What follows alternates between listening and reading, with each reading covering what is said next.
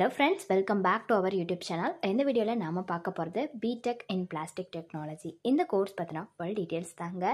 இந்த கோர்ஸ்க்கான டியூரேஷன் எவ்வளவு வரும், எலிஜிபிலிட்டி என்ன, ஸ்கோப் என்னென்ன இருக்கு இந்த கோர்ஸ்ல, அதுக்கு அப்புறம் பாத்தீங்கன்னா சப்ஜெக்ட்ஸ்லாம் என்னென்ன இருக்கு, எவ்வளவு ஃபீஸ் வரும், எந்த மாதிரியான ஜாப் பொசிஷன்ஸ்க்கு நாம போகலாம், எவ்வளவு salary கிடைக்கும், டாப் ரெக்ரூட்டிங் கம்பெனிஸ்லாம் என்ன, இப்படி full இன்ஃபர்மேஷன் பத்தி தாங்க பார்க்க போறோம்.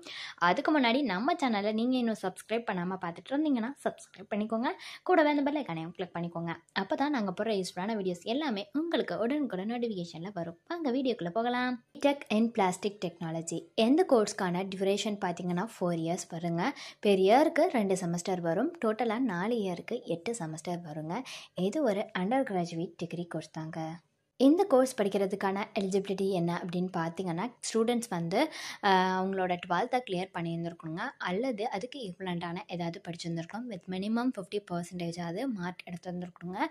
ரெகக்னைஸ்டு போர்டில் தாங்க படித்து எடுத்து வந்திருக்கணும். அதே மாதிரி ஃபிசிக்ஸ், மேத்தமெட்டிக்ஸ், இங்கிலீஷ் வந்து மெயின் கம்பல்சரி சப்ஜெக்டாக இருக்கணுங்க இன்டர்மீடியட் லெவலில். இந்த BTECH பிளாஸ்டிக் டெக்னாலஜி கோர்ஸை பொறுத்த வரைக்கும் எதை பற்றி படிப்பாங்க, எந்த கான்செப்ட் ரிலேட்டடாக இருக்கும் அப்படின்னு பார்த்தீங்கன்னா, பிளாஸ்டிக் இன்ஜினியரிங் பற்றி தாங்க இருக்கும். அதில் பார்த்தீங்கன்னா ஒரு தியரிட்டிக்கல் அண்ட் ப்ராக்டிக்கல் நாலேஜை டெப்த்தாக படிப்பாங்க. இதில் பிளாஸ்டிக் டிசைனிங்கில், அப்புறம் வந்து இந்த மேனேஜ்மெண்ட் கான்செப்ட்ஸ் இது எல்லாத்தையுமே வந்து பற்றி படிப்பாங்க. அதே மாதிரி இதை பொறுத்த வரைக்குமே வந்து 4 இயர்ஸ் கோர்ஸ்ன்னு சொல்லியாச்சு. இதில் என்ன இன்க்ளூட் ஆகும் அப்படின்னு பார்த்தீங்கன்னா, ப்ராக்டிஸ் ஆஃப் பிளாஸ்டிக் ப்ராசஸிங், அதுக்கப்புறம் பிளாஸ்டிக் பற்றி, சிந்தட்டிக் மெட்டீரியலோட மேனுஃபேக்சரிங் பற்றி, பிளாஸ்டிக்கோட ஸ்டோரேஜ் சயின்ஸ் பற்றி, எப்படி வந்து சிந்தட்டிக் மெட்டீரியல்ஸை டெவலப்மெண்ட் பண்ணணும், இந்த மாதிரியான இதெல்லாமே பற்றி வந்து இந்த கோர்ஸில் படிப்பாங்க. என்னென்ன சப்ஜெக்ட்ஸ் இருக்குங்கிறத பற்றின டீட்டெயில்ஸ் வந்து பார்க்கலாங்க. ஃபர்ஸ்ட் இயரில் செமஸ்டர் 1ல் பார்த்தீங்கன்னா technical English 1, engineering physics 1, engineering chemistry 1, mathematics 1, engineering graphics, computer programming. Semester 2ல் பார்த்தீங்கன்னா electrical and electronics engineering, technical English 2, engineering mechanics, engineering physics 2, engineering chemistry 2, mathematics 2, work shop, practical இது எல்லாமே வருங்க. செமஸ்டர் 3ல் பார்த்தீங்கன்னா mathematics and differential equation, material engineering, environmental science, organic chemistry, material and there strength.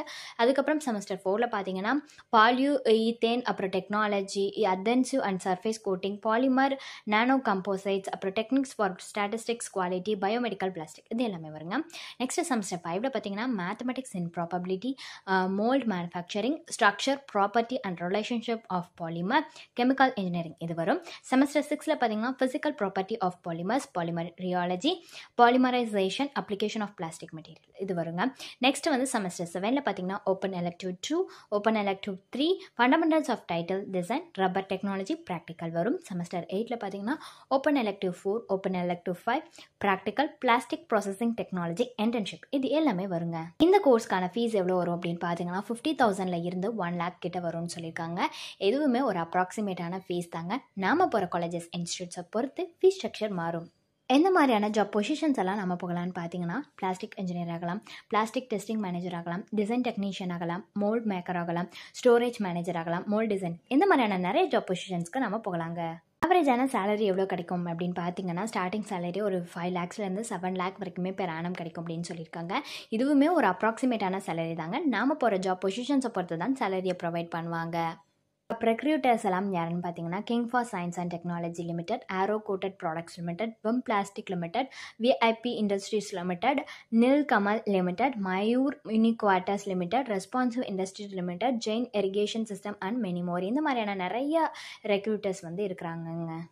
இந்த course பற்றின details உங்களுக்கு வேறு ஏதாவது வேணும்னா டிஸ்கிரிப்ஷனில் கூகுள் ஃபார்ம் லிங்க் இருக்குங்க. அதை நீங்கள் ஃபில் பண்ணி சென்ட் பண்ணாலே போதும். உங்களுக்கான டவுட்ஸ் எல்லாத்தையும் நாங்களே கிளியர் பண்ணி வைப்போம். அதே மாதிரி டிஸ்பிளேலையும் உங்களுக்கு நம்பர் தெரியும், அதில் நீங்கள் காண்டாக்ட் பண்ணாலுமே உங்களுக்கான டவுட்ஸ் எல்லாமே கிளியர் ஆகுங்க. தேங்க்ஸ் ஃபார் வாட்சிங்.